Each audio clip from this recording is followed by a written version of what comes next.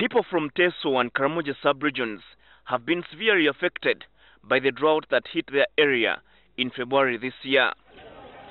Most of the locals who rely on agriculture went for many days without food. Last month, NTV visited Katakwi district in Teso sub-region and found some families living in deplorable conditions.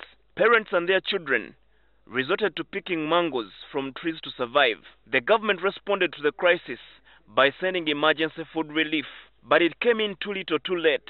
A number of people were reported to have died of starvation. Now the Parliamentary Committee on Presidential Affairs summoned the Minister for Relief and Disaster Preparedness and his subordinates in a bid to get to the bottom of the problem. The committee learned that the department has no budget for the internally displaced people and those living in drought-affected areas. It is abnormal to see that really you have no budget for internally displaced Ugandans.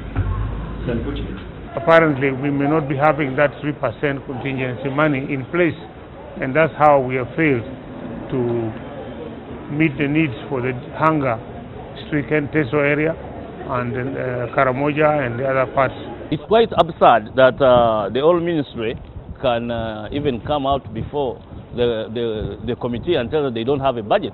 But it also emerged that the Disaster Preparedness Ministry returned an unspent sum of 700 million shillings to the Consolidated Fund last financial year as required by the government. That move prompted the Ministry of Finance to direct the ministry to work within its budget this year when it requested for supplementary funding to deal with the drought. The authorities told the legislators that Uganda currently hosts more than 600,000 refugees, many of whom hail from South Sudan. The committee members raised concerns about reports of bad behavior brought up against some refugees. What is the Somalis in here? Are they immigrants?